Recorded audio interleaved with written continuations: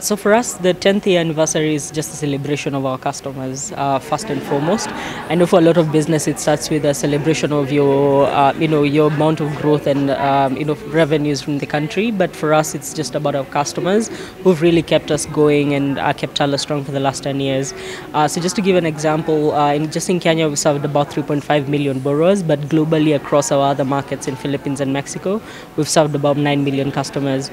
So that impact, especially in Kenya, of 3.5 million customers, about 300 billion shillings in disbursements, really speaks to the impact that we've been able to have in this market and speaks to the need that existed by the time Tala was joining.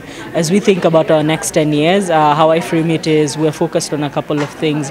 One is being able to grow our customer base within Kenya and expand our service offerings and products. Then secondary to that is continuing to work with regulators as we think about how we develop our policy frameworks. And last but not least is continued geographical expansion. We're very keen on being able to take a lot of the learnings we've had in terms of credit access and opening that up to other markets within the continent. For sure. Right now, of course, we're an East African company, so we have a very strong East African focus, looking at markets around us that are relatively similar. So your Tanzania, Uganda, Rwanda.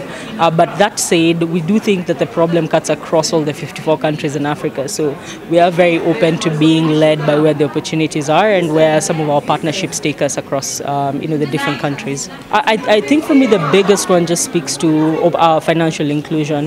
If you truly think back to 2014, if you didn't have a bank account, how were you accessing credit? It wasn't possible. The advent of digital credit means that we've now democratized access to credit, where you just need a mobile phone to be able to get a loan as you need. And I do truly think that's the bigger power that Tala has been able to unlock. I remember one of the numbers we talked about today is about 44% of customers having accessed credit for the first time through Tala.